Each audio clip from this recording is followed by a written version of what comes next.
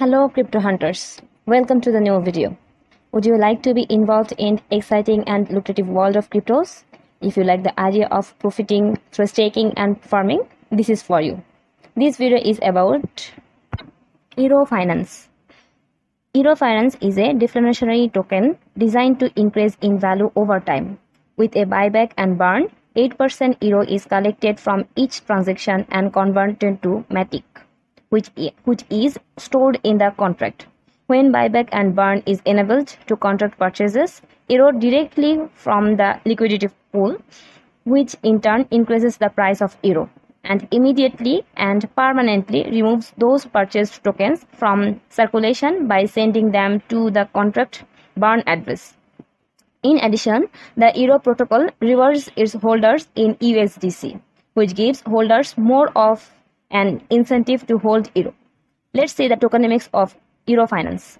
Their tax distribution is 15% tax on all buy or sell transfers. 8% of every transaction is used for massive strategic buyback and burn.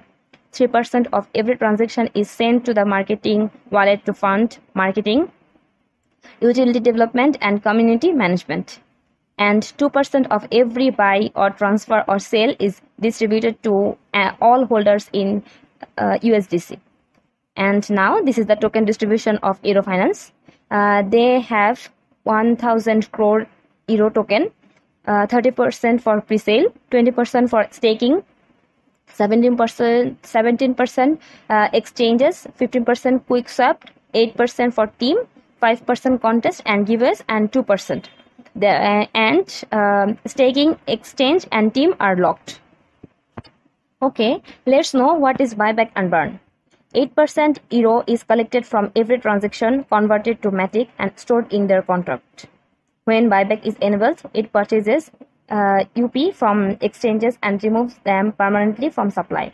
This generates further USDC, reverse, and green candles, leaving less coins receiving rewards in future. But we have to know clearly what is buyback and burn. Coin burning is similar to the process of buyback of shares by the companies in the stock market. Buyback reduces the total outstanding shares from the market, which positively impacts the stock price. Similarly, coin burning decreases the supply of coins in the market, increasing the value of the remaining coins. Now let's see the reflections of USD coin in Ero Finance. Earn USDC rewards by holding your Ero. 2% of every buy, transfer, sale transactions is redistributed automatically to Ero eligible holders. You will receive the rewards automatically in your wallet. The liquidity pool is describing that the Ero protocol deposits 2% from every buy, transfer, or sell transaction as Ero token, Ero coin, and Matic coin into a liquidity pool which has been locked and certified. A bigger liquidity pool will provide more stability to the Ero price.